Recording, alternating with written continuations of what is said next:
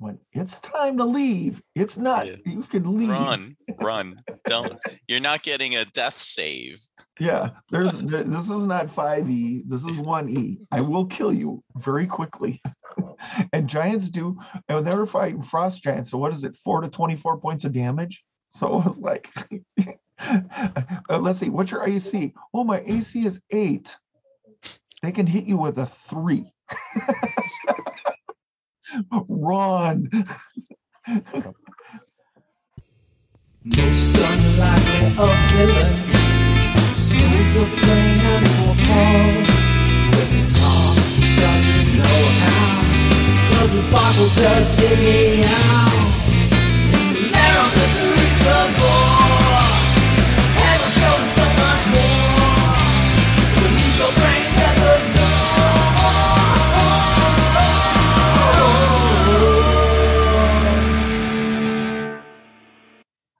Welcome back to Cerebrivore. I'm your host, Jason, the Nerds RPG Variety Cast. I have two esteemed guests today. I'm just going to go in the order I have them on my screen here. I have Vic Dorso, the man behind DaveCon in Minneapolis. How are you doing, Vic? I'm doing just fine. Excellent. And I have MW of the Worlds of MW Lewis podcast. How are you doing today, MW? Oh, I'm very good. Excellent. So these gentlemen have been playing AD&D since before some of our AD&D and D&D since before some of our listeners were born, from way back in the day. And we were talking, and there are some lessons from back when we played in the 80s that seem to be lost. And so maybe we thought about maybe some of those changes in play styles. And that's not to say there aren't great games today. There are great games today, and they're great players today. But there are things we did back in the day. The common advice today is it can't work. And we've seen it work. So we thought maybe we would share some of those experiences.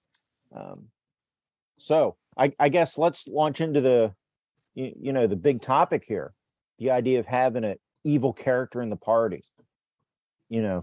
Everybody says it can't work, Vic. It's well, impossible. We should let Vic go first on that if we're talking about evil characters. That's right, the Scourge of the North. Thanks, MW. I guess I can feel how you feel about me now. Anyways, I have routinely in my group a evil person who plays evil characters. It's not a problem.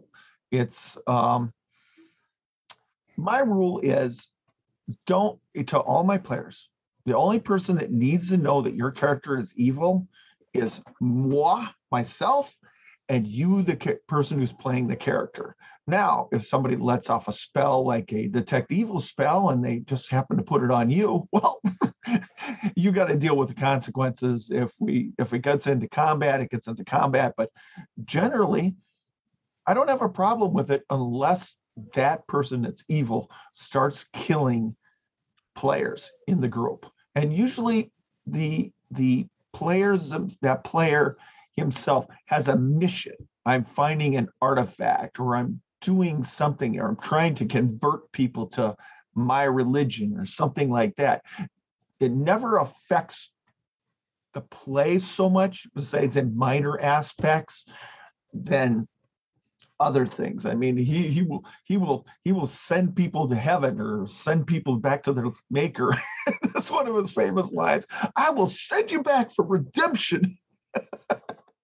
So, it's whatever. But MW, it's up to you now. I like what you're saying, because I do think in the old days, back in the 80s, when a lot of us were first starting to get into the game, I might be a little younger than you, Vic. I'm not making a judgment here, but yeah, I'm a couple years younger. You might have started in the late 70s, so I started in the early 80s. Yeah, so all right. So you could play a mixed party without a problem. And I think the reason why was there were actually examples in the literature of these kinds of groupings of heroes. And one of my favorite examples of this is the Dragonlance series, where the twins, you had Caramon and Raistlin the Wizard, who Raistlin was borderline evil, or was evil in many of the books, but he still was loyal to his companions, and he still often would help them, because helping them would help him achieve his goal, which is exactly what you just said. There's got to be a reason for the evil character to be in the party, or really there doesn't actually have to be a reason. But if the characters themselves can't wrap their mind around it, then there does have to be a reason.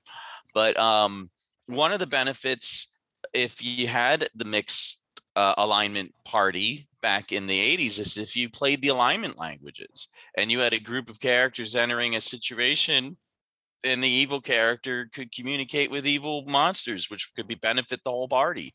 So the game mechanic doesn't necessarily preclude putting the evil alignment character in the group. Now, with all that being said, though, Vic, I don't know if you'd agree. If you played a lot of the preset modules from TSR, which I love, I've expressed my love for them on my podcast and Jason's podcast, and I've called into other podcasts, that it becomes a little more difficult because they don't always offer the opportunity for that evil character to really have like a reason to be there. So that's where you need a skilled player and a skilled DM to make it work. Or like I said, if you're 13 years old and you just don't care, like you don't care if it makes sense. And that's a lot of like when I started playing, we didn't care if these things made sense. I'm going to be the Black Robe Wizard and I'm evil and I'm going to do this module. And if someone else said, well, why would you do the module? I don't know. It's just what we're doing. Yeah, we're just here to have fun. That was often our reason to play. We didn't need these cohesive stories. But I find in the modern game, people want to have a little more cohesion. So I see what you're doing, Vic. You have to be, you have to work with the players to make sure it does work, because a lot of people just don't get together and say, oh, I don't really care. I'll play the evil character, whatever. I'm just here to have fun. Well, see, here's another rule I have in my game too, is that I have the assassin. If you're an assassin, you cannot reveal what you are. You can't reveal your class. You may say you're a cleric, you're saying so whatever else, you can be a fighter, whatever. But on the, anything you do, play it to the hilt while you're with the group. Okay, you're an evil assassin playing a fighter in my group, fine by me. I have no problem with this whatsoever. But once you start doing player on player nastiness, if you're discovered, right, the gloves come off. If they decide to kill you, that's it. It's done. Right. And then you're going to role play that out too to right. Its logical conclusion. Exactly. Right. And an evil player, like I said, I mean, they can have goals. They don't want to hurt the group, but they can have those goals that parallel the group's goals. You know what right. I'm saying? It's I'm looking for this artifact. Well, the group is just going in the same direction as that evil character.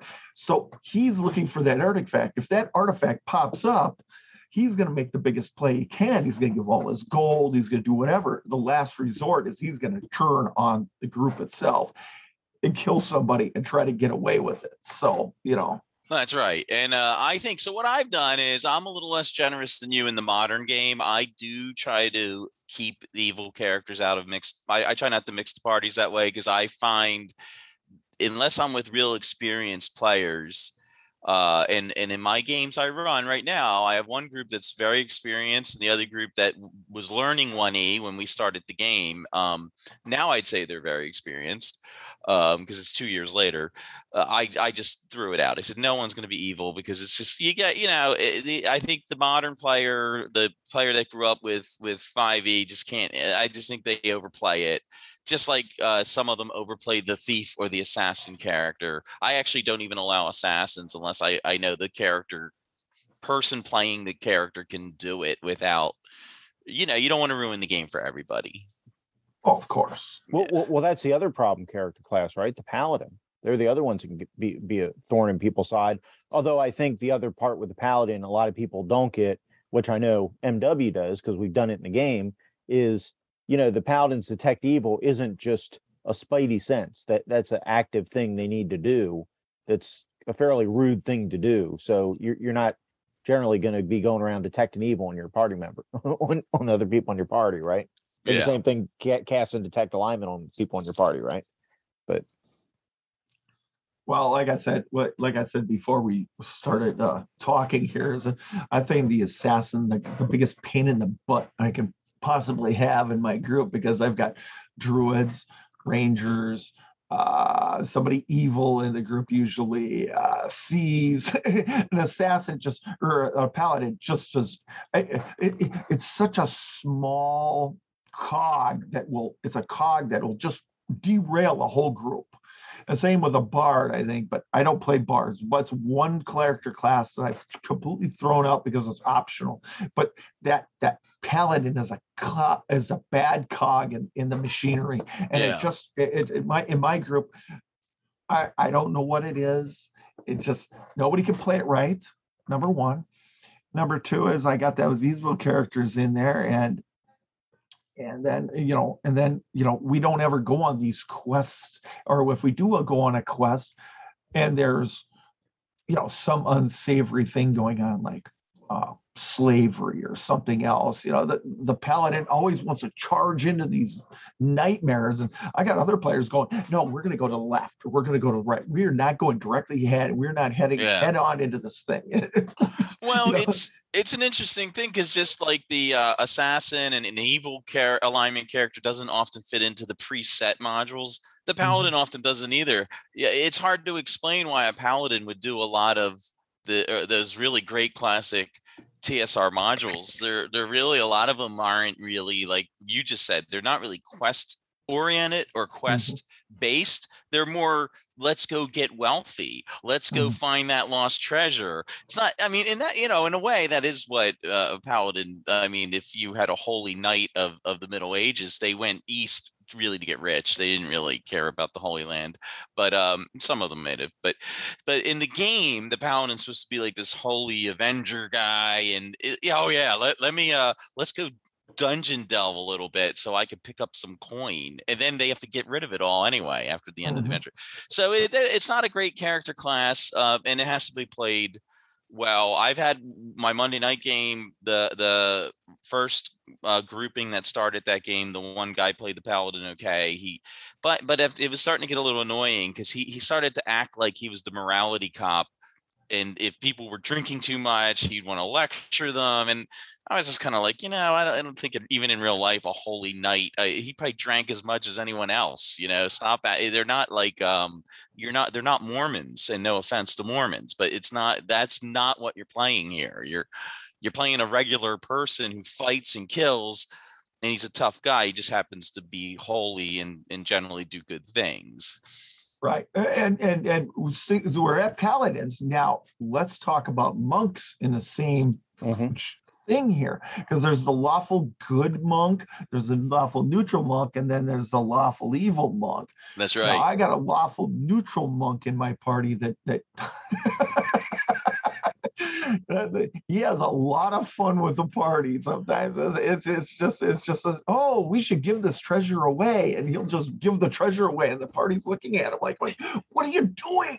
We're going to use that, but this person's homeless, and we need to bring them up, and it's like, oh my god, it drives the players batty and stuff. But yeah, the lawful monks too can really, it's the alignment that just really throws people off, and it's how it's played. You know what I'm saying? Yeah, and I think what happens is, I think when we read these rules back when we're younger, we're like, yeah, these are great little guidelines, I'm generally supposed to be lawful good, and then you just everybody pretty much played neutral, but you had benefits. I have the lawful good alignment language, I have it. But today it's more like, these aren't really guidelines that are kind of guide you morally. It's sort of like, this is my character. I am lawful good, therefore I'm always lawful good. I won't even spit on the sidewalk. That's how freaking lawful good I am. Oh yeah. And it's like no one's that lawful good. Like, that's so unrealistic. Right. Well, Vic talks about different classes, like druids, right? Well, they're neutral, true neutral. True neutral. Well, your two alignments that are most misunderstood. Lawful good's pretty misunderstood. It's difficult for people, but true neutral and chaotic neutral. But let's talk about true neutral for a minute, and the idea of druids being, whether they're eco terrorists or this or that, which isn't a true neutral thing. But I mean, you can't. That's why Palladium games threw true neutral out of their alignment system, because Kevin Symbiote said You can't be neutral. It doesn't make any sense. Humans are selfish. They're good. They're evil, or they're selfish, right? Well, Jason, that's another big misconception of the neutral character. Some Yeah. people believe neutral means you're selfish. You're the ultimate self-centered, and that they're not reading. They're clearly not reading what's written in the actual player's handbook. Because if you read what's in the player's handbook, it doesn't say anything about being selfish. It means you feel the two forces of good and evil need to be balanced out. Right. That's what it means to be a true neutral. It doesn't mean every single one of those character alignments you could personally be selfish. You could be selfish and be lawful good. I wouldn't penalize you if you were selfish. It doesn't say you're not personally selfish. The paladin can still lust after that magic item, right? They can still want that. You know, they don't have a Holy Avenger yet, but that +3 sword looks awful nice. You know. Well, yeah, and as long as it benefits their god, they're going to be as selfish as they want to be. So, oh well, I'm going to take this, and this will help me and my god. Obtain our goals. I mean, that's selfish right there. In fact, honestly, what I try to do is encourage my players to be a little more selfish, because that's another aspect of the game. Which I don't want to change the topic. We can get to it later, but I notice that when it comes to treasure division, man, boy, we are, I don't know, maybe it's society in general, but it's becoming very communist. It's always, oh yeah, let's just even like the highest level fighter. Once you play long enough, you get 6th, 7th level fighters partying around with 3rd levels, and they're like, oh yeah, equal share. And it's like, man, but you're never going to level up if you keep equal sharing with the 3rd level. And I'm like, why is it always got to be equal share? I remember we'd fight over the booty back in my the day. I guess we got a little different dynamic. It's okay, you're a 1st level character. You don't need that Dragon Slayer sword. That it is by hierarchy in my group. It's you're 7th level, you get first dibs on whatever's in the pile. And if somebody takes a Dragon Slayer sword and they're holding a +1 sword, they toss the +1 sword back into the kitty. And now somebody down at the 1st level can take that +1 sword and go, hey, I got this neat little +1 sword. Well, congratulations. Well, that's the old school way to play. I congratulate your group, because I have to encourage my groups to argue. I'm like, what the hell is all this even distribution? Half you guys didn't even do anything. Well, let's talk about distribution. Go back to neutral just a little bit here, because my girlfriend plays a druid all the time, and in the rules it says the druid only keeps so much cash around. Well, one of my things she does is she goes into the marketplace inside of whatever town we're in, and if she's got 5,000 gold pieces, she blows it on every animal that's been in a cage, and she just releases them all back to the wild. So it's like, okay, you spent X number of gold pieces, so releasing stuff back to the wild. There you go. Which is fine. I mean, that's what a druid would do. I mean, it's sort of, but I always tend to see a druid as leaning towards good. And I think of a ranger as like a druid's henchman, because the rangers will be like, I'm going to go out and kill those giants because they've been destroying stuff because the druid said so. It's like a little, and if you read inside, where is that? I don't remember which book it is, but that's an interesting dynamic too, because both those character classes are more of the solitary types as well. Right. Well, I think it's in the Splat book, the D&D Splat book, the brown one. And it says in there that druids have these circles or conclaves or whatever it is, and they go to these and select rangers get invited to these conclaves so that they're in these, when they have these summer solstice celebrations or whatever.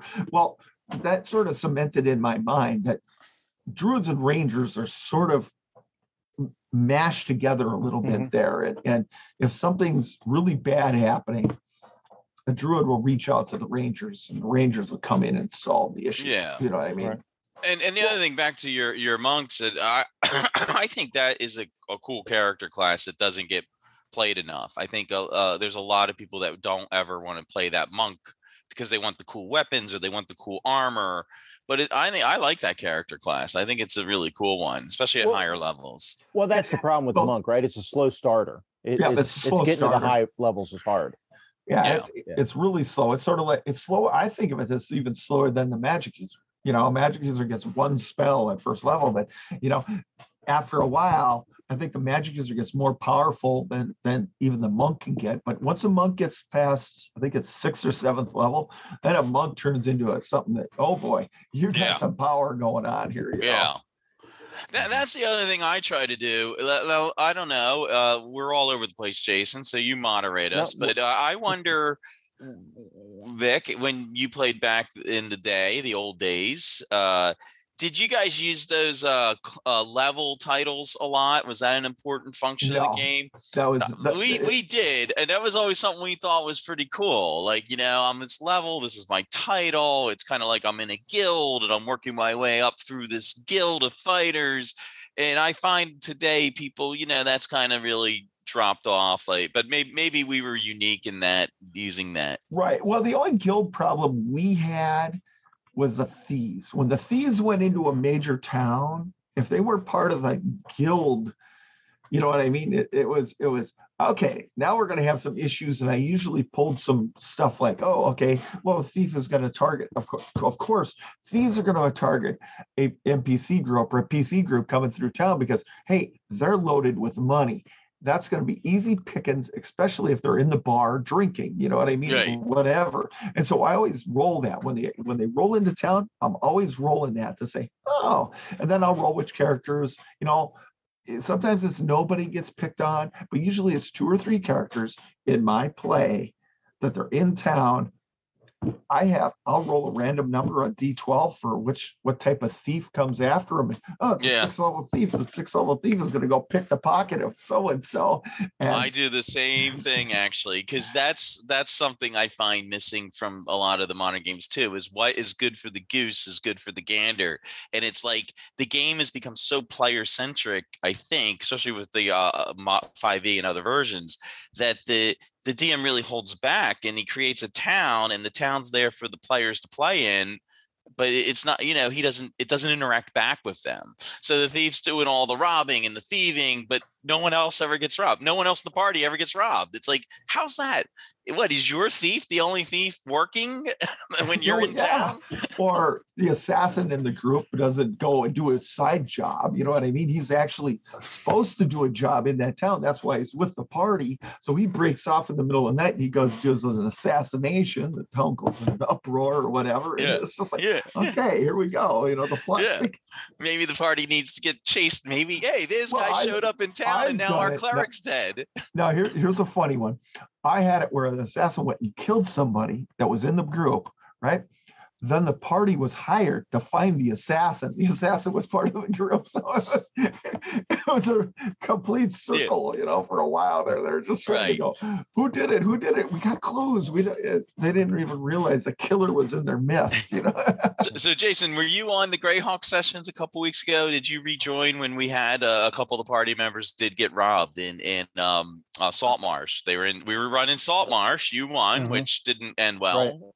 For the party, and I did have there was a couple of robberies that took place out on the street at night, and the players were loving it. Like Brian and all these guys in that game, they're not used to that mechanic actually coming back and biting them, and they kind of, at first they were kind of like, oh my god, this place is dangerous. Why are there so many thieves around here? And I'm like, you have a thief in your group. You have a thief in your group, and you want to know why there's so many thieves around here. I had the same thing happen where one of my players wandered in an alley and got backstabbed by a thief. The party, you know, 2 of the party members chased the thief, and the thief got away. They were fit to be tied. It was like, oh, I love this dynamic. They're just like, oh God. Yeah. I'm glad you brought that back, MW. So I think I joined probably the session after that because they were actively looking for the guy. But remember when we started that game, when we started that Friday night AD&D game, you had come into the rooms and rob us. So first level party in the town with money. So what's going to happen? Local thieves are going to target them, right? That's right. That's right. Paladin's the one that got robbed at the time, right? Because I had a paladin when we first joined. That's right. Volstagg, your character Volstagg got robbed. He was retowned. He was, big butterball. But anyway, he got robbed, and which is fine. I was okay with that. But right after that happened, some of the other players that weren't used to AD&D I don't know what game. Some of them. Well, were they do playing. play A1E, but a lot of Do they? DMs don't bring Yeah. this mechanic to Because bear on the players. Yeah, because they were at that right after that robbery, they were scared to hire anybody. Like we were looking for hiring, they didn't want to hire any hirelings. They didn't want to trust anybody. So Vic, it became some super paranoia now. Yeah. Now they were like, I have that all the everybody- time in my game. My players look at me like, look at his face. He's planning something. You know he's got something in the thing. No, he got so I'm bad. trying to hold back a grin like nobody's business, and I'm just like. Well, I know that is funny, but at some point you do have to have them. Like you have to be able to buy something to eat and not worry that the guy's going to poison you. So I had to lecture them. Do you remember, Jason? Yeah. We had the lecture. I said, listen, you guys understand that the world you live in, sometimes you get robbed and sometimes you won't get robbed. Most of the times you probably won't get robbed. Like we all accept that in the world. But I said, what, just because you get robbed once or twice, you know, now you can't think even the serving girl is Tiamat, you know, in disguise. Like it's just roll with the punches here. And the world works out. Just like your thief will rob people some of the times, and some of the times he won't rob people. Right. I totally agree with that. It's just, you know, playing that evil character inside the group. I mean, they're going to have other agendas. And I think that a dungeon master, if he's playing the game well, or he's got a control of his group, he can say, hey, you could cut loose a little bit. I had one of my youngest players. Is he the youngest? He's the youngest player. And most people, none of the group knew about it. He sent me a note. And I'm like, oh, okay, I rolled up the note. He's in a cave alone, away from the group. And I say, what are you going to do? And he sends me a note. And he says, can I go look in the other sections of the caves and look for money and gold? I sent him a note back. I said, sure, I don't care what you do. Well, he ripped off the party for $22,000 worth of stuff. 22,000 gold pieces worth of gems and magic. And they never knew about it ever. I mean, it went through the whole arc and the character finally died. But when he finally died, they saw how much money and stuff he had on him. And it's just like, he must have been saving all his treasure. No, he wasn't. None of them were like, wait a minute, didn't that used to be mine? He was robbing them blind. Every time they found a treasure, he's like, I'm going to go scoot over to this room and go check out this part of the cavern. Well, that's a great point too, because that's another part of the game I think ruins it for someone who's clever enough to play the character. So sometimes the party gets really mad and they're really like, oh, I don't like he skimmed the thief who just risked his life to open the chest. He skimmed, like, no way, we're gonna gut him now. And I'm like, first of all, you don't know he skimmed. All right, first of all. Mm-hmm. Second of all, what do you think he's a thief? I'm like, what's your problem here, people? Well, I know. When he did it, I was shocked because he's one of my youngest players, and I'm just looking at him going, okay. Whatever you want to do. I sent him a note. I said, this is what you find, you know, because I rolled it right there really quick. And I do. I like that. I don't know how you feel about that, Jason, but I like that opportunity for some intra-party tension that doesn't ruin the game, though. I don't like the intra-party tension that is just ruining the game.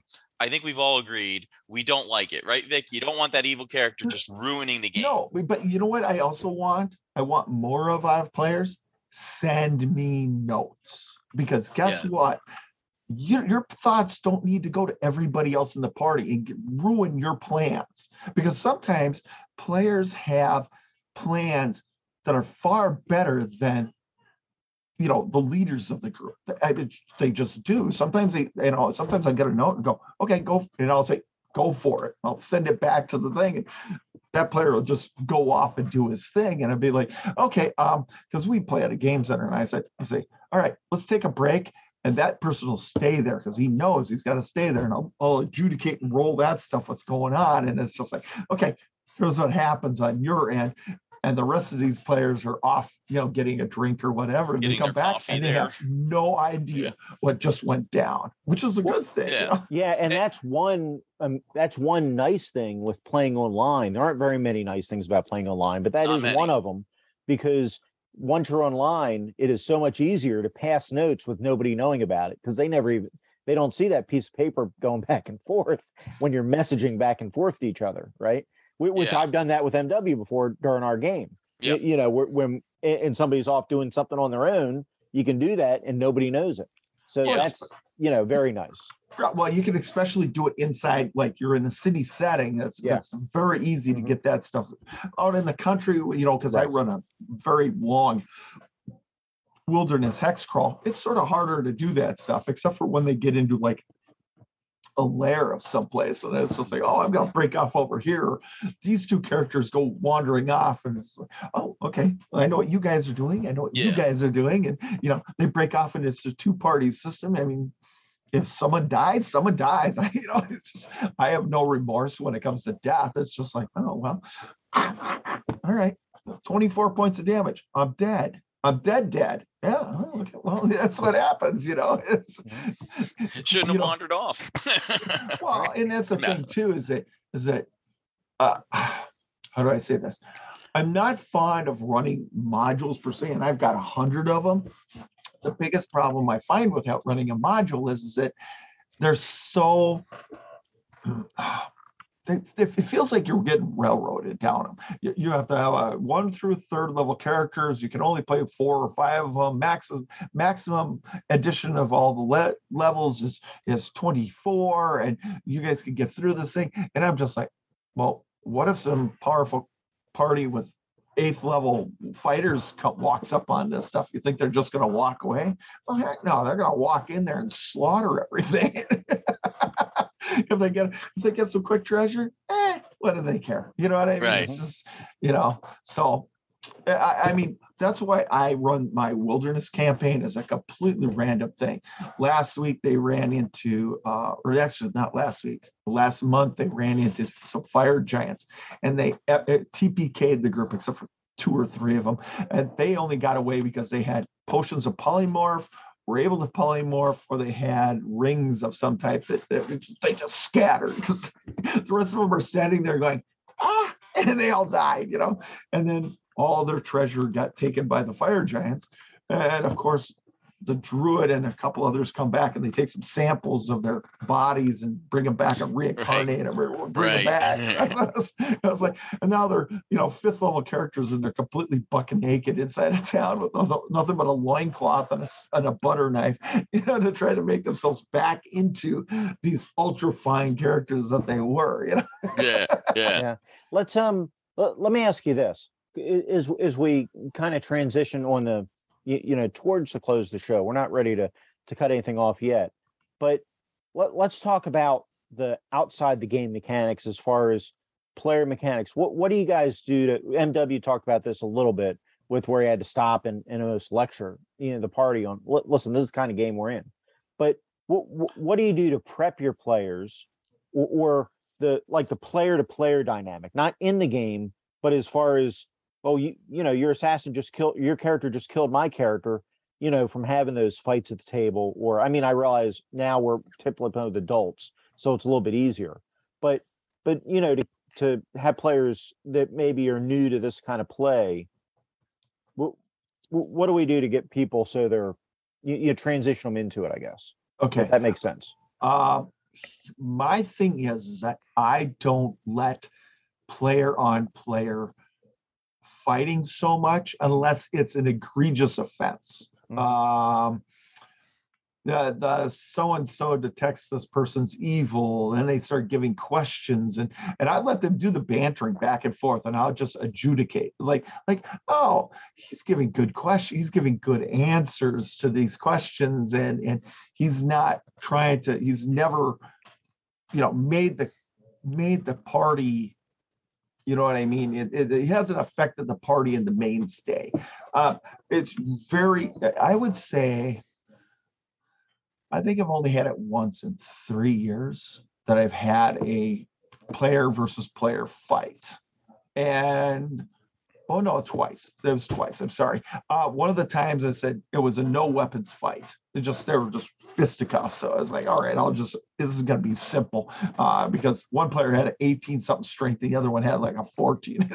I'm going to adjudicate this one really fast, and we got it done. But the other one was a player on player fight. But it's very rare.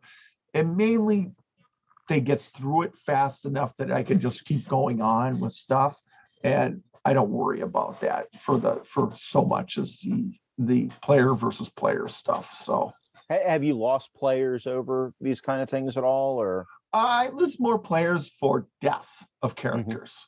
I mean, I agree with. Yeah, that's what people don't like, their characters dying. I had a guy, and this is a scenario. We have this village called Minkusville. It's sort of our jumping off point. It's in the barrier peaks of Greyhawk, and this character was a magic user. The village got attacked by trolls. The only person who was holding a wand of fire was a person that got killed. And and he was really mad at me that day because he had written a 3-page backstory to his character. And I'm just like, you wrote a 3-page backstory to your character, and yet you're sitting there looking at a troll in the face and you're holding a wand of fire and you didn't do what you needed to do. Right. Why is it my fault that your character died when you're holding all the weapons you ever could possibly need to kill that thing? And subsequently, the next session, he played a new character, and then he decided never to come back again. And I knew the reason why. It was because his much vaunted magic user had died. And I was just like, well, that's a great point. You're making a couple great points. First of all, Jason, to answer the original question, I don't have a lot of conflict between the PCs and the games. Sometimes in my Monday night AD&D game, and this is mostly just because we're playing online, there will be tension between the actual players because they feel like they're not being listened to, and they're not, people are talking over them. And that's really just because we're online. If we were all sitting at a table, Vic, you're blessed that you're playing at a table and you get to go to the Game Center, which is a great place because I was there when I was at DaveCon last year. Right. You can play in person. People tend to be a little more respectful in person, or at least they don't get quite as offended when you can see the momentum of people wanting to talk. Yeah. And I got a rule with sort of like an iron fist so much too, is that I've got to sit there and I got to point when I'm doing my rounds. I start pointing and I go around the table and it's like, here we go. We're going to go around the table here. And Jason, he's in my Friday night game. He'll tell you I try, and I think I do a pretty good job too of making sure everyone stays engaged and that people aren't talking over each other. But on my Monday night game, we're up to 6 people, and we have a couple. It's mostly guys, and we have one great female player, Wendy, and she's the one who gets talked over a lot. And then her husband, Sean, gets mad at everybody, and then we get a lot of yelling. But it doesn't ever devolve into the game like, now I'm going to kill your character. Although there's a lot of joking about it. So I do wonder if it ever will go in that direction. And I feel like as the higher they get in level, the more I'd be willing to allow, like you say, to allow a fight to spill out. Because I don't think it's realistic that this group of people who are always together in these high anxiety, tension situations get along like best friends. I mean, it's just not, we all work in the real world here, and it's just not realistic to always get along. Do you allow pranks? Because some of my players have played pranks on other players. So I've done that to release some tension and stuff. It's just like, this is great. See, this is stuff I wish players, yes, I would definitely allow pranks. I do. And we have a lot of times where we have gambling and they gamble against each other. And there's sometimes there are some pranks. So yeah, I think that's anything to like. I would love for me to sit there and listen to them role play for a while at times and try to develop this group. Like, what is this group really like? Like, if we were all really in this world together, I'd like to hear, what does this group talk? Like I've said it sometimes, you said it, you like to do these hex crawls, right? I'm like, what do you guys talk about? Let's do 10 minutes of you guys on the road. What do you talk about? And then they sit there, it's crickets that no one said. Do you have a drinking rule for at the pub? because I have a drinking rule where you're at the pub and they're drinking. The longer they are, they have to roll a Constitution score. And if they go above their Constitution, or they get, because they add a plus to the die roll every hour they're there. And if they go above their Constitution, they're schnocker drunk. And then it's like, okay, we grab them by the feet and arms, we bring them outside, and we throw them in a horse trough, something like that. Yeah. It's just, I try to make some funnies, and it's just like, oh, dang. But do you have to prompt the players to do the practical jokes, or do they come up with that on their own? Oh, some of them do it completely on their own. That's great. I love it, because it's just like, okay. And then, their player comes walking back in with seaweed on their head. And well, you see, Vic, this is great because I think I can hear from the way you laugh about it a lot too. You play the game kind of like we're still teenagers. And I do too. And I view these characters, you're generally playing very young people, right? No one rolls a character and says, I'm 55. I got knee problems. I got a bad back. My wife is not, I don't like her so much. And my kids hate me. No one rolls that character, right? Right. We're rolling young people. What do young people do? Throw the guy in the ditch. That's what they do. And when we were back in the 80s, so back in the day, so Jason, I'm not even sure if the dynamic is because back then was better, or we were better back then. We did that. We would do the jokes. We would have the inter-party fighting. We would get mad at each other. Well, my character, I'm going to hit him with my sword. And the DM, I'd be the DM, I'd be like, really? You're going to hit him with the sword? That's, you're in the middle of a cave. There are trolls everywhere. Yeah, he just pissed me off. I'm hitting, and then you roll, okay. I find the characters, the players are like, well, if I hit him with the sword, we'll get caught. And I would never do that.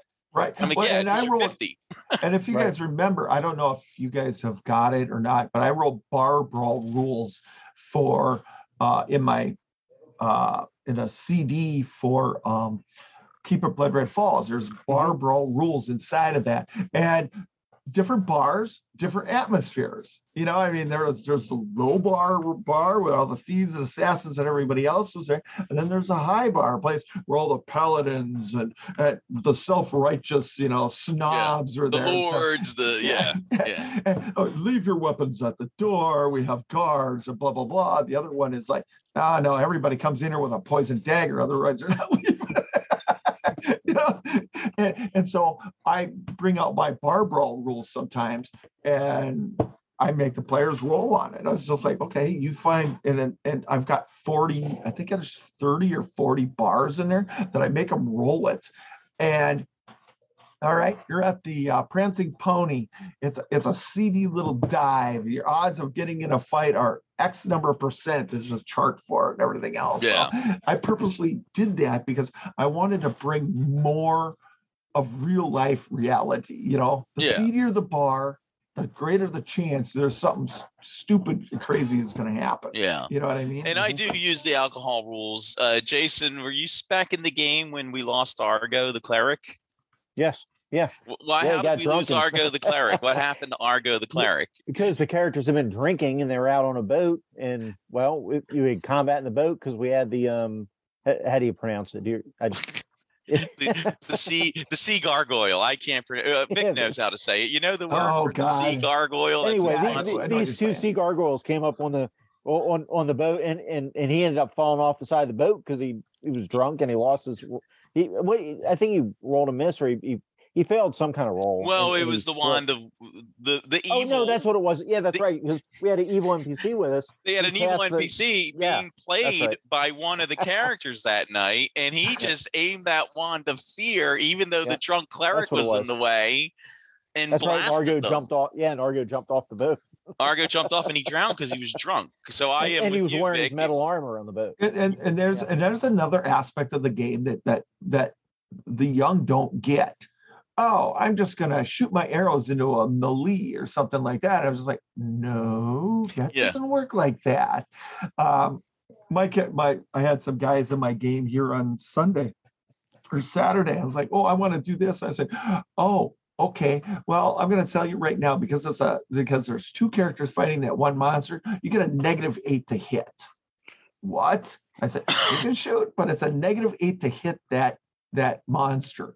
But no, this is Yeah. my ruling. It's a -8. You have a chance of hitting another character. And one of my characters hit another character in the back of the back. And I have these handy dandy location die, and it hit him right in the dead center of the back. And I was just like, it's like you take 1 point of damage from a sling bullet coming from behind you, and it distracted that character just for, it's like, Yeah. I try to bring as much vividness inside the combat Yeah. that I possibly can without dragging it down so much that it's it's just horrible. And let's also talk, since we're talking combat and melee, all creatures aren't stupid. If they're losing a match, they're going to flee. And I see a lot of DMs that say, okay, we're just going to keep battling and battling until these creatures are dead. That ain't the way it works, folks. Yeah, no. They're gonna break off the attack. If they're winning, they're gonna keep at it. But if they're not winning, they're gonna break off the attack and get the hell out of there. You know what I mean? Mm-hmm. So, or try to surrender under some kind of terms, or right. And that's, you're right. I think there's this video game mentality almost to the way some DMs run the game, just like the players have this video game mentality. I want to level up right in the middle of the cavern. Why not? And why don't the monsters just fight to the death? Now, my monsters, you got to play them smart too. Jason, I'll tell you, how'd the ship go for you when you guys, and you won? Did you guys capture the ship?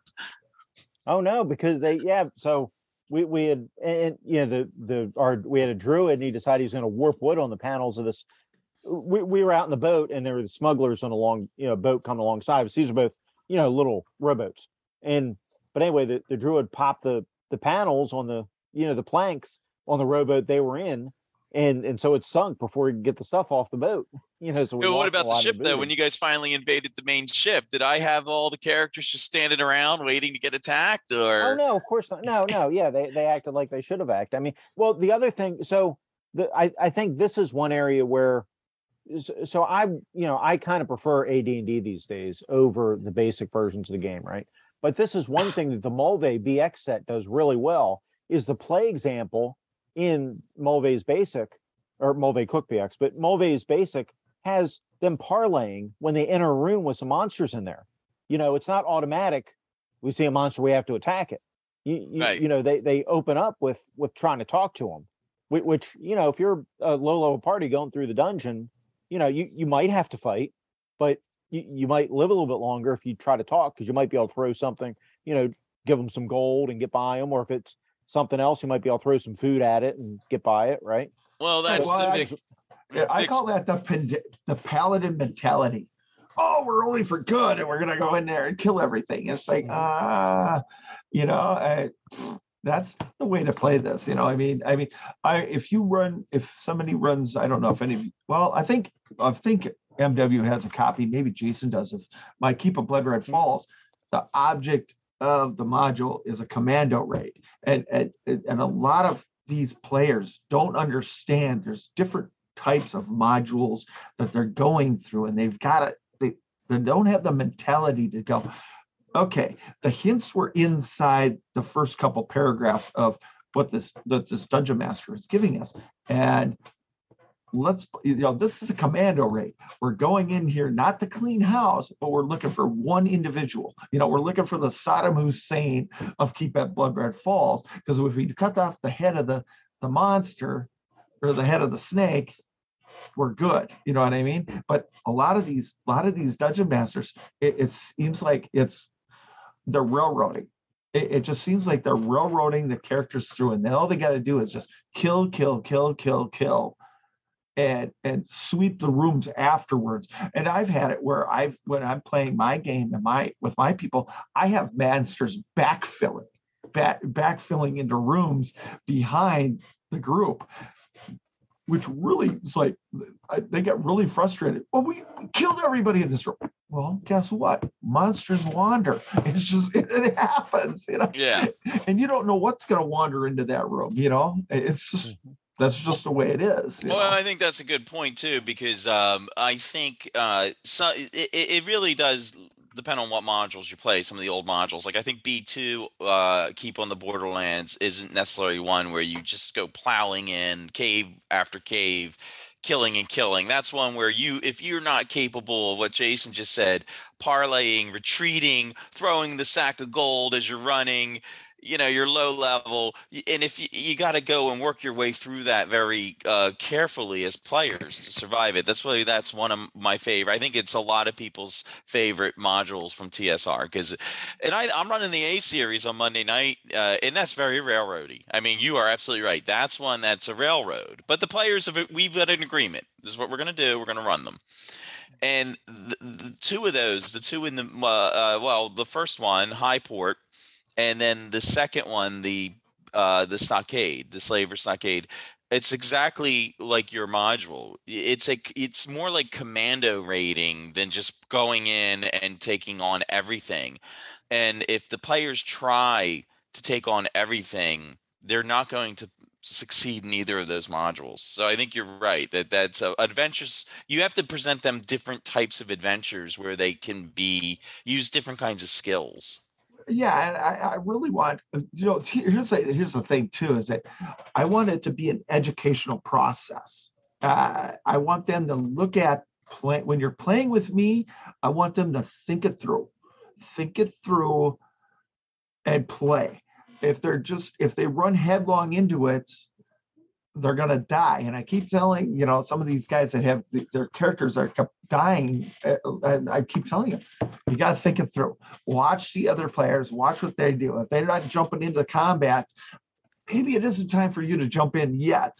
Wait till, the big hitters get in there and start wasting away, and you see one of them fall. Maybe then it's time, if the monster is damaged enough, then you can jump in and get the kill. And that's the thing too, is that, if I educate my players enough, then I'm going to see them getting in these tournaments, the old school AD&D tournaments, and they're not going to walk in and being Conan the Barbarian, just kill everything. They're actually going to sneak in there like an assassin and try to get through it as fast as possible. Here's the interesting thing about the tournament play, though, and how it is out of style. Like, I don't think a lot of players, even if they're 1E players, are used to the tournament style. And I got to admit, I didn't go to any when I was growing up. So I've experienced them for the first time at did you run a tournament at DaveCon? I can't remember. Not last year, no. Right. So GrogCon was my first experience with the tournament module, and I understood it probably. I don't know why I picked up on it, probably because I DM a lot of games. But this whole idea of the backstory you mentioned too, these are two things. That's something that conflicts with tournament play. So first of all, I had a player just like you had. He was in my original Monday night AD&D game. He's an original member of it. And he had a paladin. And he had this huge backstory. And I said, come up with a little backstory, because I'm just getting back into the game after years and years. I didn't know people were writing 3-page backstories. I meant when you're got a backstory. I'm a farmer. I picked up a sword and I became a fighter. Okay, that's a great that's a backstory. Right. No. He had the whole thing. He inherited his father's sword and he had all the. Well, when his character got killed 2 months into the game and it was his fault, he did the same thing. He pouted. He decided, maybe I'll come back in. Then he came back in and he quit. And it's all because he couldn't get over the fact that this beautiful character died. Now, okay. Now, both me and you have this same problem. So what I do in my game is I roll where they're born in Greyhawk, what their social status is, if their parents are married, it's all in the Unearthed Arcana, and I roll their skill before they became a whatchamacallit. And right. Then I slowly use each of those characters' stuff, like I find out if their dad was a merchant or something. Well, I'll use that later on. Say your dad, the merchant, has died. Word has just gotten to you 4 months after it happened. A band of orcs over in this country has killed your dad, and they ripped off the entire family. Your mother's destitute. This message came to you. So I create the storyline and then go off and do this stuff. But I don't encourage backstories whatsoever beyond what I've given them, because we're supposed to build a story together. You're That's right. supposed The to build a backstory. world together, so that Right. it's Exactly. you know. And well, Jason, you experienced it in my Greyhawk game too. I did the same thing. I rolled from where they're from and give them a little bit, like, here's why you're in the tavern. Like, I gave everybody a little bit of a description. Here's why you're in the tavern meeting together. This is it. That's the backstory. It doesn't matter what else happened. We don't care that your father was lost his first girlfriend to the Black Knight, and we're going to have revenge on that. We're not going to do that. They're not doing that in this game. So here's why backstories don't even, you can't even have a backstory in a tournament play. And because in the tournament at GrogCon, somebody kind of wanted to have a little bit of more detail in their character. It kind of ended up costing our team a little bit, because a lot of time was spent in the very beginning trying to flesh out who this guy's character is going to worship. And then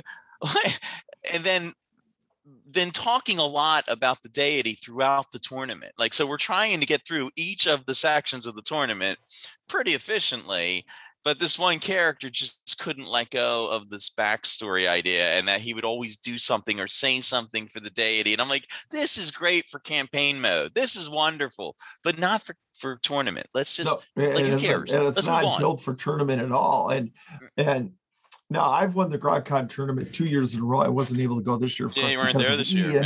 Yeah. And while I appreciate those type of players in my campaign, sometimes tournament mode, I follow the lead, man. I mean, I when I select my character, I'm always the last person to select a character in a tournament, because I'm like, all right, y'all took the paladin, you took the this, you took that, you took that, and you're leaving me with this. Okay, I'll play this character. It doesn't matter what character I'm playing, because I know what the set objective is. That you've been told the set objective when the Dungeon Master told it to us. We know the set objective. Work for it. Don't sit there and do. It's more. Most tournaments are, and I feel they are, a commando raid. You're looking for the gold and the big bad guy. That's what you're looking for. Get in and out. Only things you're looking for. Damsel getting tortured in room to the left. Yeah. Maybe not important. Maybe we let her get tortured. We know your backstory. You're the great hero, but we're not going to meet our objective if you waste time over here. We're not going to waste a half an hour of time saving these slaves over here. Wow, we need to be 3 levels below where we're at to get to the big bad guy or rescue whatever. It's just like, and that became, we gotta go. In that way, that's a good way. If you establish a tournament adventure, you put those almost like little Easter eggs, put those in there to see if you can catch those types of players who feel like it's really important. Well, I am lawful good. I certainly can't walk by this little old lady getting mugged because I'm lawful good. Yeah, but we got to get all the way over there. Yeah. And the first GrogCon, that was when Dan and James wrote it. And the thing is, in that one was that they had an entrance and it wasn't guarded. And I turned and I looked at my players, and there was 3 of us, there's 4 of us total. I looked at them and I said, I am not going in an entrance that's not guarded. And they said, why? And I'm just, it's a trap. It's so obvious it was a trap. And so what are you going to do? And I said, well, I'm going to circle this whole building, because I was an assassin. And I said, I'm going to circle the whole building. I'm going to look for an entrance. And I found one that was guarded lightly. And I said, that's where we're going in. And that's how we won, because we actually came in where the big bad guy was. We killed the 2 guards. And we dropped right in on top of the dragon. We killed the dragon. And we found all the gold and all the money. We just sat there for the rest of the game. And that's all we did, was we loaded all the money up. And we killed 8 people while everybody else was coming through it. And they just, it's just like they never got to the point we were at, because they just got railroaded into this. Oh, we're going to just go through this. Well, that's the thing about tournament play. You have to be a lot less. You're not there to play with all the little gadgets. You're there. They're there to trap you. They're there to distract you, and not in a way that like Tomb of Horrors. They're not even there necessarily to kill you.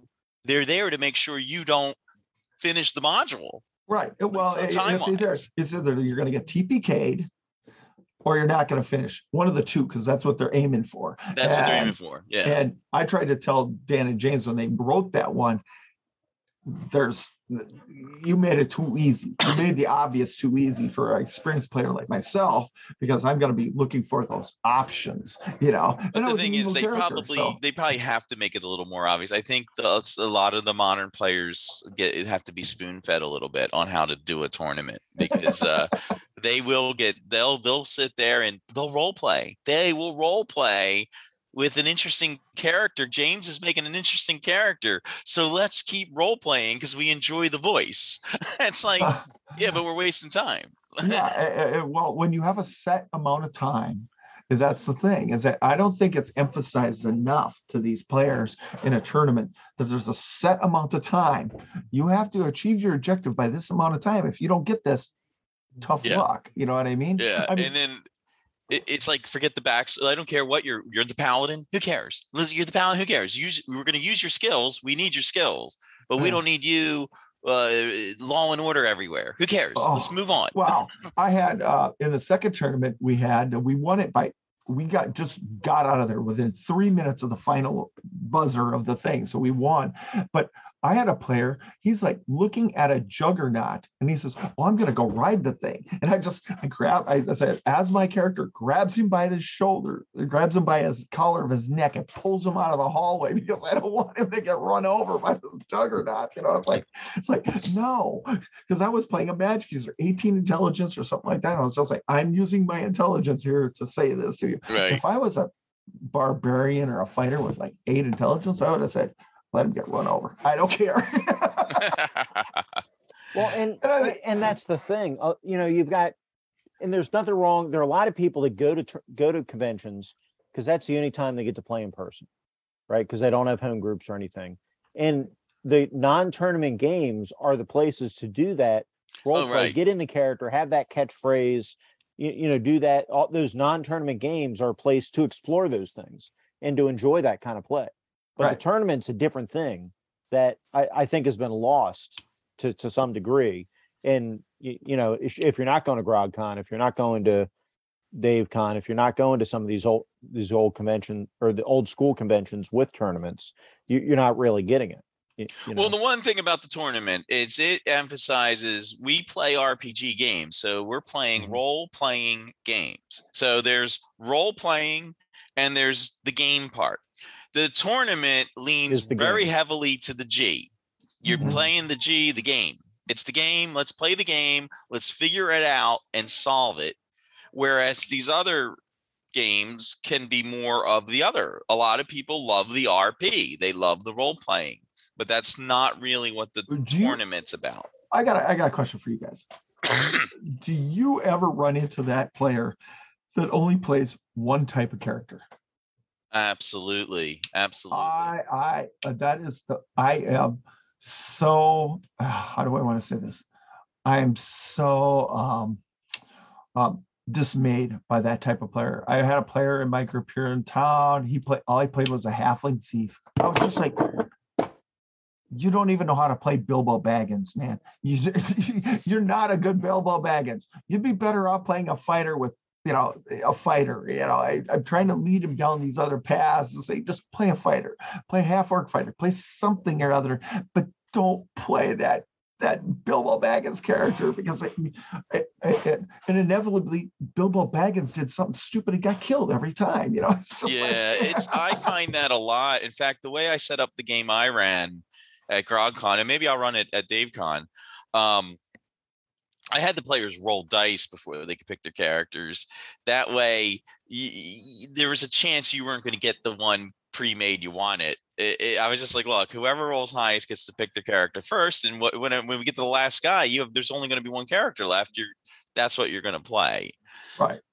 Well, and when I get to GaryCon and stuff, and I'm playing Keep of Butter Falls, I immediately, one of my tricks as a dungeon master is at a convention is I'll make 30 pre-gen characters. There might be 8 people at the table. I'll throw all 30 characters out there and say, pick one. So for 15 minutes, they're sitting there going, and they're trying to interact. And that's what I want them to do to start the game, is I want them to start talking to each other while they're picking out characters, and then maybe they'll form a cohesive enough group to get through it. But inevitably, they pick the character they like. I always play clerics. I'm taking that cleric. Yeah, or I'm taking this person, or I'm taking that one, and that they'll leave behind certain types of characters, and it's like, well, maybe that illusionist would be a good thing. Well, let me ask you this: illusionist is always left behind. A monk is always left behind. People never want to play them. They never want to play them. Yeah. Well, illusionist is tough because if you don't know the DM and you don't, because the illusionist, how good an illusionist is very dependent. Well, on the player and the DM, right? But because some DMs really nerf illusionists. Yes. So it really depends on the DM. So I can see people being hesitant if you don't know how that DM's gonna play it. Well, let me ask you this, both of you. This: do you find when oh boy, did I just forget the point? That as a DM, this is what I'm finding. I find a lot of players now who have no experience at all ever running a game. Whereas when I played in the 80s with my smaller group, we would definitely pass I generally DM most of the time, but other guys would be like, hey, I just got a new module from the bookstore. I want to run it. And we would all be like, great. But today I'm finding a lot of people are like, oh, I don't want to run a game. I'm just a player. I have that all the time in mind. And people just defer automatically to me. It's just like, nope, Vic, you can run it. And the only time I get to play basically is either online or at a convention. And when I'm at a convention, it's like, okay, here we go. And because I've dungeon mastered so much, I think a lot of dungeon masters themselves look at me and go, oh boy, he's gonna screw this module up. And that's what I did at GaryCon. The last one I went to is the guy thought he had this great module, and I nerfed that thing so bad it wasn't even funny. It was just like, I was like, well, I finished that module in 45 minutes. He's like, this is supposed to be a 4-hour module. Well, 45 minutes later, we were done. And I said, do you got something else? Yeah. It's just like, I just, because it was a railroad. Yeah, I knew it was a railroad, and I knew how to get around it. Just by the way it was well, my point of asking the question was and Jason should jump in too, is you're more comfortable. I think when you DM a lot, you don't care. That's what you just said. I don't care what character I get. I'll play it. It doesn't matter. And I'm the same. I have the same exact attitude. I went to the tournament. I went to Dave Con and GrowCon. I'll play anything, whatever you got left, whatever. I'll play the gnome thief. It doesn't matter. I'll play whatever, because when I run games, I'm playing everything anyway, right? I'm playing dragons, ogres, thieves, and Jason, I think you know the same thing. When you run games, you have to know all the character types anyway. It doesn't matter. I'm just there to play. But I find these players, not only do they unwilling to DM, but they don't even really want to get out of, like we were just saying, they don't want to get out of that character type either. Like, I got a type of character, that's what I play, and I don't DM, I just play. So I think it's really healthy for everyone to try to DM once in a while, even if Vic nerfs their module. It's healthy to run games once in a while to get yourselves out of that comfort zone. Yeah, I'm lucky enough that right now, because we mainly play online and because the communities I move in, I'm playing a lot of different styles of games, a lot of different games. But pretty much everybody I play with are also GMs or DMs. So it's a mixture. There might be one or two people I play with that mainly are players. There's one I'm thinking of, but they used to DM a lot back in the day. And for right now, because of time frame, they just hop into games so they can, right? Yeah. But for the most part, I'm playing all with DMs. And we kind of rotate who's running the game or this and that. So it actually works out really well. But you have to get out your comfort zone. You have to get out your comfort zone. Run a game, run different, and don't run just monsters. Put some PC types in there. Make a lot of NPC types. Have the town. Have the bar. Run different kinds of character. Get used to it, because then when you're playing, you'll say, you know what, I really enjoyed playing that cleric as the NPC in my game. I'm not going to play a fighter this time. I'm going to play a cleric, because now I know what it's like. I've run some of the spells, and hopefully when you get a guy like Vic in your game, he maybe nerfs your module, but he doesn't make you like lower your self-esteem as a DM. I don't do that, because by the end I'm just like, okay, I pulled my shenanigans in the module, and sometimes I'll even hold back because I know what's going to happen. You know, Yeah. sometimes these modules these guys write are just like, oh, I've seen this one before. You know, I know exactly what's going to happen with this, and I'll just sit back and I'll just keep my mouth shut because I know that, you know, I'm not metagaming it, but I just know what's going to happen, and I just have to sit there and shut my mouth and let everybody enjoy it. But you know, at some point when I'm seeing the party doing something stupid, I just can't hold my tongue anymore. I'm like, oh, Right. I gotta fix this right now. We're all gonna die. You know? Right. Yeah. So, you know, let's go back here. Now we can go back to this evil part of it too, is that, you know, not all, let's see, how do I say this? Not all modules are evil. And there's some that are like, you guys are familiar with Greyhawk, the Theocracy of Pale is it's supposed to be a good place, but it has some bad intentions because their selfishness is almost borders on that evil stuff. And I've used that to get my players to work for, you know, the ruler of the Theocracy of Pale, the bishop or whatever his name is. And my players regretted it the whole time. But there's things you could do, like as a DM, and I mean, good can be evil and evil can be good. And players don't understand that. I mean, an evil player can do good deeds just in his heart of hearts. He's evil, you know, or that good player is good, but he did an evil deed to bring about more good. You know, they don't. The players don't understand that whole dynamic. You know what I mean? So, and I try to bring that to them so that they learn that. But you're not getting squishy on the orcs are still always evil, though. Oh, correct? Yeah. All right, we're not. You're not suggesting. You're not suggesting the orcs sometimes are good. Well, no. Well, the orcs might do a good deed. They might. Yeah. The orcs might say, "Hey, I'm going to attack this other tribe of orcs and kill them." Well, that's a good deed to you. You know, right. Hey, I was going to go kill them, but if that evil tribe wants to go do it because I bribed them, and I've done that before, I've taken a sack of gold and walked into an orc, you know, parlayed with an orc chief, and I said, here's 10,000 gold. Go kill that orc tribe. Well, hey, they wanted the money. They did the job for me. That goes back to our discussion of just being plain old selfish. Right. You can bribe good characters to go sack the town next door if you give them enough gold, right? That doesn't mean they're evil. Right. I mean, as long as they believe the lies you told. I mean, I've told my players when they're around the table, I've told them a lie, and then they find out that lie from that whoever gave them that lie was actually a lie. You know, they thought it was the truth, and then they went and sacked the town or something. And it's like, these people weren't evil. That's another fun thing I find with the younger player versus the older player. They don't like the lying. They don't like when you're the DM and you're lying right to their face, and they find out later, and it's like, but you said, it's like, yeah, I lied. That character lied to you. And then even the best part is we have a guy in my Friday night game who there's another player who lies all the time. He's always embellishing himself. I am this, the great. I am this, the all powerful. And the character who's the same one who doesn't like when the NPCs lie to him, he's always like, no, he's not. No, he's not. He's not. He didn't do that. He lied. He's lying. And we all laugh about it. And I'm just kind of like, man, you're so young. You just think, you've been taught well, you have a great father because you don't lie. You never lie. But the real world. This is a game, though. They got to forget. See, that's the thing. Is they got to, and that's the thing about conventions and everything else, is that you need to separate yourself.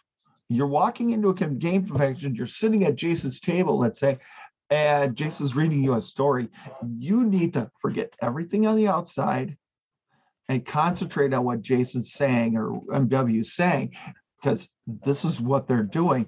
And if Jason's lying to me and I'm looking at him and I'm a player, I'm going to say, can I go ask somebody else in town? It's going to take a little bit of my pocket change and go ask somebody else in town to see if he's feeding me full of crap. You know what I mean? Yeah. But even then, I might even go with the story. I might just say, okay, I know Jason's character's feeding me full of line of crap, but I'm going to keep going along with this until I figure out what the end goal of this thing is. Right. Then Jason's character that's giving me the lie, he might die at the end of my sword because I'm like, hey, you lied to me, and now I'm going to take care of you too. Yeah, that's right. That's right. Yeah. So, and the other thing is accepting if you have a character in your group, you shouldn't always be ratting them out. Let them embellish. All right, what's his name's character? He's a liar. He's an embellisher. But it's not my job to rat him out all the time, because that. Well, and I think Jason will agree with that. It's just like sometimes I'll just sit back, like I said, in the tournament or whatever, or at a convention, I'll just sit back, and I know it's a lie. I know it's a complete lie. It's a fabrication. That's. I mean, we are floating in a river of shit. I know it's a lie. Everything else, and I'll just let him keep going. I'll just let him. It's just. You know what? You lie enough, and you're gonna die just that much faster. But I mean. I might not care about that. That's right. Let them dig their own grave. Or why would the paladin not rat them out? Because you know what? The paladin's job's not to be the truth monitor of everybody. This guy, I travel with this guy. He's the worst liar, but he helps me achieve my goals for right now. So I just let him do his until thing. He does something personally to the paladin. That's right. Why would the paladin care? You know what I mean? He never defiles my deity. He never, he never besmirches me. He never steals from the group. And as long as the paladin doesn't say these detect evil, his best friend might be an assassin who's posing as a fighter or a cleric of a good alignment and get away with it for months at a time. And then finally, it comes to blows. It's like, it was evil. It's like, Well, and that's the thing. If that assassin say lawful evil, then they very well might see eye to eye on a number of things. Honestly, because of the lawful aspect. They have that code. They have that code they follow. They both expect a certain amount of order. Actually, they appreciate the order. Yeah. But in the end, we may have to kill each other. But for right now, but together. That assassin, remember that assassin too. The higher level he is, the better at lying and disguise and everything else he is. Right. That's right. He's able to sit there and play that to the hilt. He'll be able to play that whole character to the hilt, and until that paladin says detect evil, or a magic user says detect evil, or whatever, that's when it finally is revealed that this person has been lying to your face the entire time. And then it's either A, it comes to blows, B, the paladin's got to let him go because of certain deeds he did before, or C, the assassin decides, I'm out of here, and he just disappears. Well, this kind of loops back to what I was saying. Like I think we were used to it more from the literature and even the media back then. I mean, I forgot to even mention like the A-Team. Like if you watched the A-Team, you had that group, right? And you had like different kinds of aligned character types in that small group that needed each other. They couldn't accomplish their missions without each other. You needed Mr. T, you needed Face, who's more your sly, not necessarily honest, charming. You needed everybody. You needed I don't know what they're watching these days, or I don't know what it is, but I know. It was like a little miniature D&D game, and everybody's doing their thing. You know what I mean? It's sort of, and that's the thing, is that you're making a cohesive group. It doesn't have to be, everybody in that group does not have to be, everybody doesn't have to be good. Everybody doesn't have to be neutral. Everybody doesn't have to be evil. They could be a small, wide breadth. And this is why I come back to the point that I don't want to know your alignment. I really don't. As a dungeon master, I don't. Now, I do know what it is because I know what everybody's character is. Yeah. But I really don't need to know what it is. Like the way you play is what you're saying. You don't want it always coming out. Yeah. Right. I mean, if you're an assassin, you're lying through your teeth. You're lying through your teeth, and I know it. You know it. But nobody else at the party knows it. Yeah. And that's just fine. You know what I'm saying? It's also, I think the world we're in now is getting a little less tolerant. And I'm not saying for good or bad. I'm not trying to judge. It's just the world is different. People want to be around. I don't, the people don't want to talk with other people who maybe have dissenting views, and maybe this is seeping into the game in a way. I don't know. Who knows? Yes, politics. I think politics is playing a big part into games now. People are bringing this stuff in, and that's why I say, leave your politics at the door. I mean, you're playing a character in a fictional world. I don't want to hear about your presidential election, your congressional, whatever. I just leave it behind, because this is make believe. You're supposed to escape reality in this game. This is, you're here. You're supposed to be having fun with your friends and everything else. It just doesn't need to be here. Well, do you think that's another thing that's changed, Vic? Is I don't read into the old game what's been read into it in the modern times. I don't know where that comes from. I just read rules and monsters and scenarios. And my mind is not making links to 15th century slavery, capitalism or whatever. I don't see any of that. I see a game. You know what I see? I see 15th century. That's what I see. I see a game of 14th, 15th, 13th, whatever century. We're way back then. This is where we're at. Politics isn't playing a game. The only people that played politics back then were the kings and queens, and you know what I mean? These functionaries were playing the games. The people, they didn't have a choice of what happened. They just had to go with the flow. You know what I'm saying? Yeah. It was like, all right, King Alfred's dead. Long live Queen, blah, blah, blah. Well, that's why it's almost even a little further back in time. The game is probably more like 12th century or 13th century, because the average person might not even know who their ruler really is. They know who their local lord is.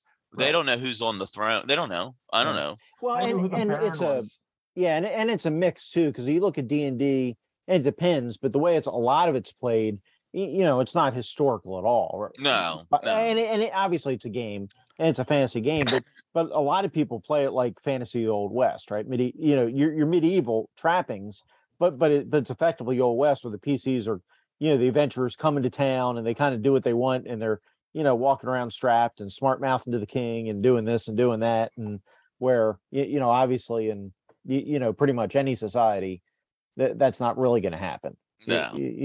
But it's a game. It's kind of gonzo too. It's like you look at the sailing vessels are probably a little more modern in the game than maybe like some of the weaponry, Right. It's a big mix. It's a mix, which is fine. And another thing is, and let's go back just a second here to what Jason said, is that you're coming into town. There's a tax. Oh, look at all that coin. It isn't my coin. We're going to tax that coin. We're going to do this. And I've had players arrested. If there's a bar fight, I've had the city guard come in there and clean them all up and throw them all in jail. And then they get out and they're like, where's this? Where's that? Well, you know what? There's graft and corruption. Back then, there was graft and corruption all over the place. And some of your stuff got swiped, or it was taken, or it was a tax. You know what I mean? So you need to, as players, you need to understand and go back into that mode and that thinking, and leave well, that's not right. Well, guess what? Back then it was right, and it didn't matter.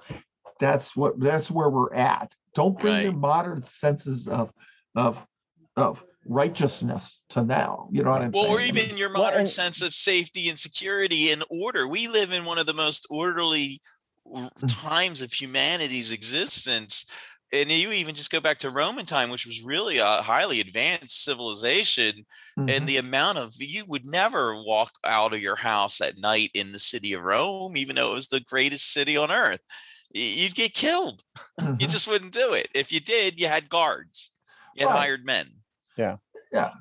It's, but that's something maybe, and with the convention, it's not, I don't think is big a problem, but that's when you have people join your groups, it's just, and you'll see, but if they're newer, that's maybe something you just have to kind of explain to them. But again, it's one of those things, follow the lead of the experienced players, and you're going to be okay. Yeah. Well, and see, part of that is when I have my big groups and I get new players, I'm like, oh, first time player, you're going in between Jeannie and Roy, because they've been in, I separate those two, and I say, no, you sit right there, because I know if you have questions, it's not going to be directed towards me. Roy or Jeannie are going to help you navigate these waters a little bit, because sometimes my waters get really rough and tumble, and they'll say, "No, back your character up, go away." And when you do that, when you do that stuff, Vic, like this world exposure stuff, you don't overplay it. It's not happening all the time, right? No. It's just it's things you do. They're little touches. Like I like to add to my game. Oh, the tax man showed up. Everyone's got to pay the tax. But you know what? It's not. We're not going to do it every session because people get tired of that. But I think it is nice to add those things. Or your stuff. You put your stuff in a warehouse. You left it there for months. Well, it's not there anymore. The city took it, whatever. So, right. Well, and that's another thing, is that there were no banks back then. I mean, I keep telling you, the bank was the rock 30 pieces from the big oak tree to the left, Yeah. No banks. Underneath this rock that had two other rocks sitting next to it, pointing at another rock. I mean, that was your bank, Yeah. Well, or your bank was what you bought. So that's where jewelry is important, or that's where, getting that estate and hiring people to guard your estate. Well, that's where the henchmen, the hiring. Yeah. And then, and even then, I've rolled to see if they're good or evil that they've hired, and then suddenly they come back, and I was like, "Where's all my stuff?" Well, the captain of your guard was actually evil. He stole everything. What? He ripped you off. He didn't pay the guards. He didn't pay the servants. He didn't do all this stuff. Right. Or you hired the guy like 60 adventures ago and you've never returned. You know what? They thought you were dead. Yeah. I've done that one. It's just you should see the players just go. I know, they hate it. Well, so if you had the problem. So here's the final question. I know, because we need. I want to be precious to everybody's time, and we've been going a little bit here, but we can have you guys back on do round 2 at some point. But let me ask you this, because I know this is an issue with some players. I'm sure it was back in the day as well as today. Do you find your players in your games have a problem surrendering, or players that aren't willing to, when the city guard shows up, says, "Hey, you have to hand your weapons over"? Well, I'm not going to let go of my weapon. I'm not going to give it over. Have you guys experienced players like that have tried to pull those things? Oh yeah, especially the higher level ones. They're like, "Oh, I would never do such a thing." They're so self-righteous about stuff, and it's like, and I'm not going to hand over my +3 Dragon Slayer sword to some peon here or whatever. They just they get all affronted and stuff. How do we know our weapons are going to stay? Somebody should stay out here and guard these things. I'm like, okay. I just play along, and then sometimes I'll be evil about it, and sometimes I'll be good about it, and it just depends. Like I said, what bar they're going to, or what city they're going to, or what, it's just. I got to put something together here. And then, it aggravates the crap out of them too, especially the higher level characters that, what? I got to leave my spell book here and my wands and my staff. Yeah. Or you wouldn't show up at this banquet in armor. You're not allowed to wear your full armor. You're going to the Lord's mansion or whatever. They don't. And speaking of that, my characters are saying, "Oh, I sleep in my armor." Yeah. What do you have for armor? No. So I've taught my characters buy leather armor. So they all sleep in their leather armor. Yeah. So, but to answer to Jason's question, I find players the obviously giving up the weapons. Yeah, they don't like that. They're the surrendering. I find characters almost would rather just fight to the death than surrender, and then they get mad when their character dies. So what they're really mad at is they don't like being put in a position where they have to die, where they feel like they have to die, because characters never have to die.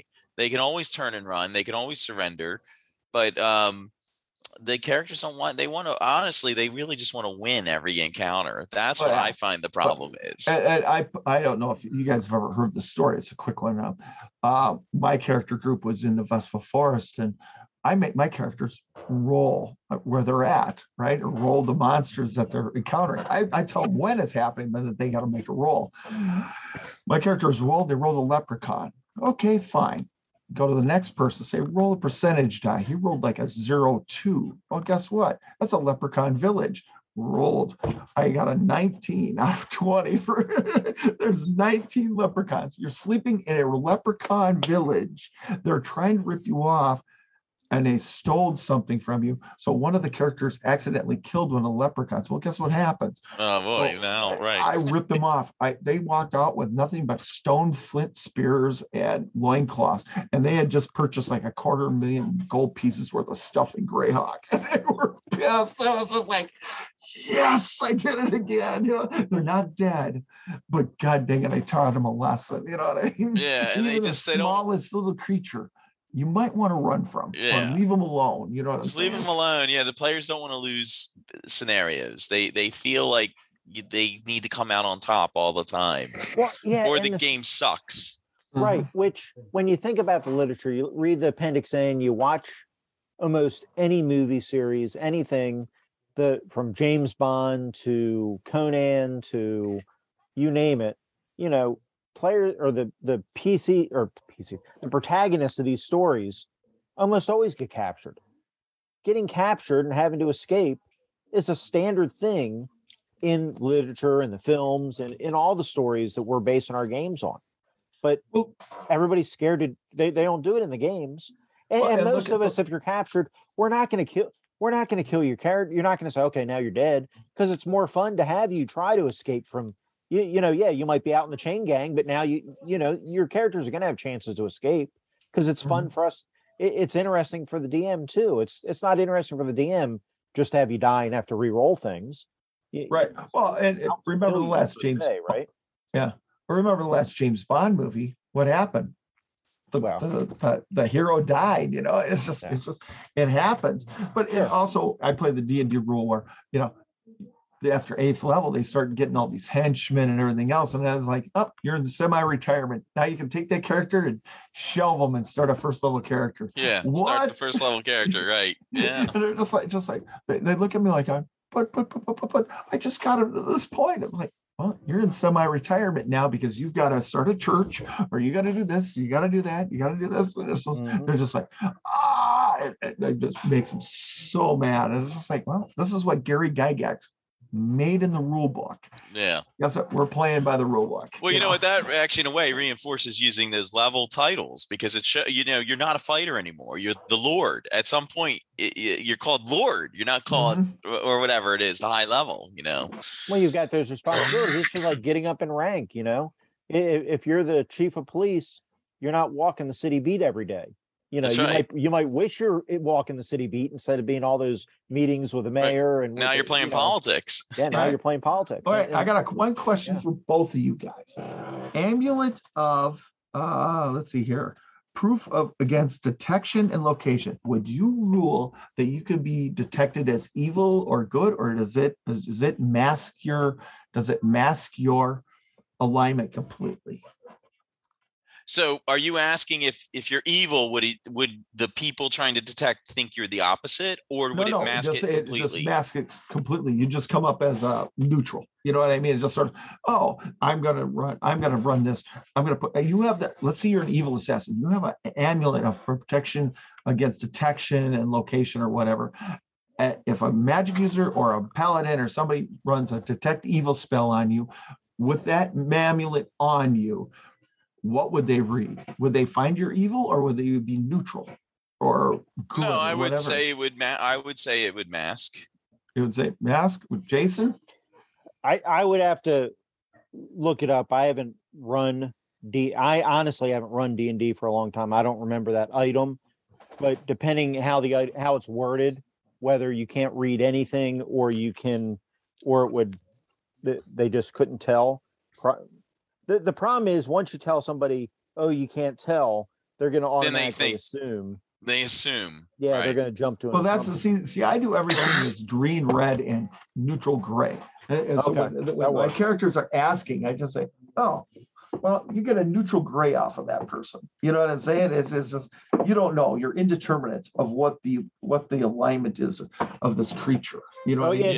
It says no aura is discernible on the wearer, and predictions cannot be made regarding him or her unless some powerful being is consulted. The wearer cannot be detected through clairvoyance. Okay. So I would I see that's tough because the way it reads is you can't basically, you don't get a reading or you don't get a read. Yeah, that's how I would almost do it. The problem is players are going to then jump to the conclusion, well, that means they're.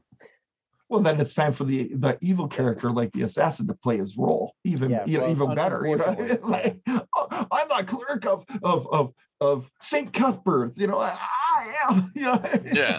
I don't know why you can't detect. You know, why your powers are fading when it comes to me. Yeah. Well, that's what we did in that's what we did in your game, right? When I flubbed the sleep spell and. You know, and then so my character cast a sleep spell, and I forget what happened that it didn't, you know, it didn't really work, and then I played it off. Well, they must be much more powerful. Yeah, they must be much higher levels. We need to be careful because obviously my sleep spell didn't affect them. Right. I had a character in this last game, and he was like, I say this spell, and I say it doesn't work. I just said it doesn't work. Well, then I grabbed my sword and I said, no. You did your action. You said your sleep spell. Mark it off your sheet for the day. It's like seriously. I said, yes. You said it. I'm not playing around. That's why we declare actions, right? Yeah. You declare that spell was your action. This and I don't ask them to declare action. I just put it around the table and just say, what do you do? What do you do? What do you do? And I just whatever the first thing that comes out of their mouth, that's what you did. Yeah, no, I make them to declare the action because I feel I don't like when players game it. You know, all the actions are supposed to be starting simultaneous, but I think when you're in person, the way you're playing, Vic, I like the going around the table because you have a lot of new people every time, don't you? Well, I've probably got 8 of them that are regulars, and the rest come in and go, you know, and stuff. Yeah, with the big group, with the big group, I like that better. I like that better though. With the big, you're 8. You say about 8 people. You might have 10 people there. You got to just go around the table. 6 or less, you got to declare actions first because you got too many metagamers in the world. Too experienced players who will change their action right before they get to you because they heard what happened. No, now I'm not going to waste that spell. Well, and I also go, okay, your spell goes off after the monsters do their thing. So it's like, oh, what? It's 5 segments, and you rolled a 6 and I rolled a 4. So you start your action at 6. Yeah, it's 5 segments, so your action actually happens after my monster's attack. So that's something I don't know if it's part of the modern game. Actually, Jason, you play 5e. I don't know if that's part of it. I don't actually. That's you played more 5e than I have. I probably might play more 5e. I can't remember. I played one. I can tell you for sure you played 5e more than I have because I've never played it myself. I played it at DaveCon. That's the only time I played it. So you got 100% more experience than both me and Jason. Yeah, welcome, master of 5e. Yeah, I'm the master, and I'm not running it. I'll tell you that. I'm not going to run it. Yeah. No, I mean, I'm 5e. Whatever. I've played a couple games online, but I, don't own the books. I haven't really read it. But 5e is perfectly fine, but it's not the game I'm interested in, to be honest. That's how I say it, Jason. You know what? I like got it. Nothing against it. I have nothing negative to say about it. I put it like this. I like to ski. My kids like to snowboard. They always ask me to snowboard, and I just say I like to ski. That's it. Nothing wrong with snowboarding. I like to ski. Yeah, that's sort of like your choice of cars. I mean, somebody says, "Why don't you buy a Chevy?" No, I've been a Ford guy all my life. I'm just gonna stick with the brand I know. I know what's if something goes wrong with it, I know what's there. I know what I got to fix. Yeah. It's just one of those things. Yeah. Well, guys, thank you for coming on. I really appreciate it, and we'll get you back on. We'll do a round 2 at some point. Well, maybe get fun. You on to talk. We just need to add another person on here to help out and beat each other up. So well, we'll do that. We'll get Carl Rodriguez on here next time. I was hoping to get him on this time. It didn't work out scheduling wise. Well, that's right. He's been playing. Carl's been playing since the 80s too, or maybe even late 70s. I'm not sure. He's been playing since late 70s. Somebody like Sonny on. Sonny's a dungeon master too. He's got his own world growing too. So. Actually, that's a good point. I'll reach out to Sonny because I'd love to get Sonny on. But did we help you out, Jay? Did we do what you wanted? Jason? Is this what you wanted to talk? I think we just did some stories back and forth, maybe a little bit, but that's fine.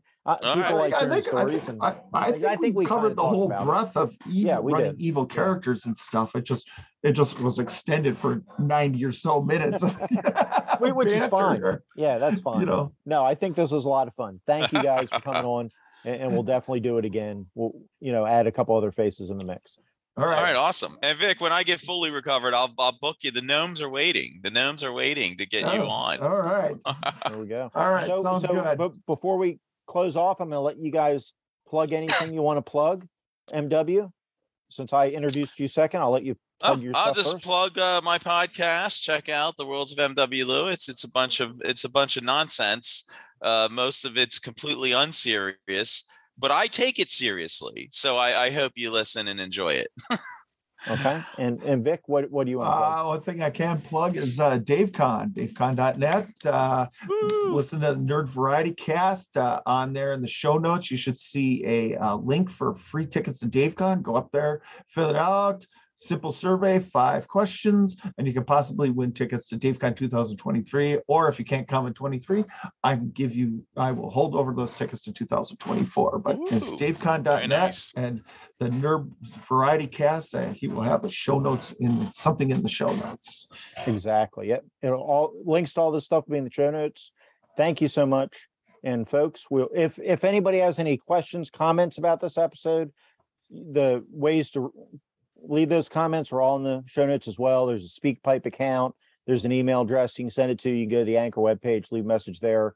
And if I get any questions or comments for these gentlemen, I will get with them and we'll get we'll get their answers to your comments and questions, and we'll play it back on the air in a future episode. So take care, folks. Be excellent to each other. A Nerd Central broadcast, Cerebral podcast. Let's savor all the flavors from the Simon Hemstraw.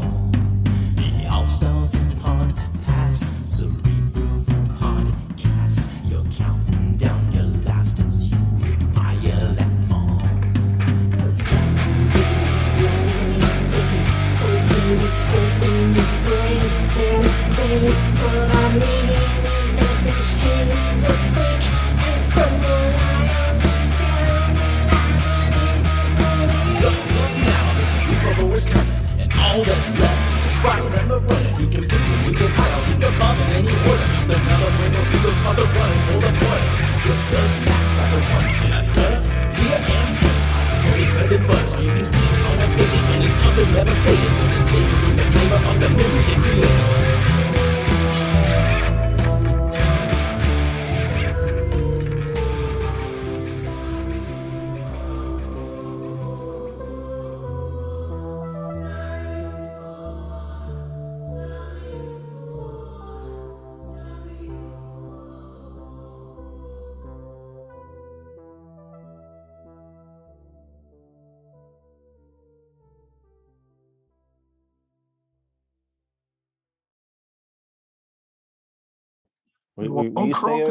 Stay over there. I might croak, man. You don't tell me not to croak. Yeah, it's not. You can't tell people not to croak. I mean, it could happen anytime. You play D&D. It could happen anytime.